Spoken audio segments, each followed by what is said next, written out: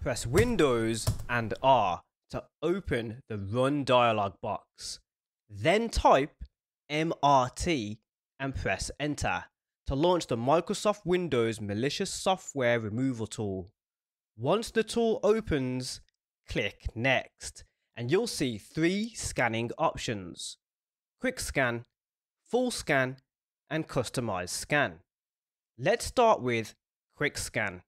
Select it and click Next to begin scanning all files on your computer to detect threats. Wait for the process to complete.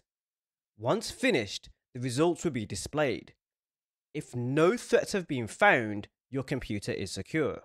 However, any threats detected, they will be listed and automatically removed. Now, press Windows and R again. Type this word. Press Enter to open the User Accounts window. If you notice any unfamiliar users listed, select the suspicious account and click Remove to revoke unauthorized access.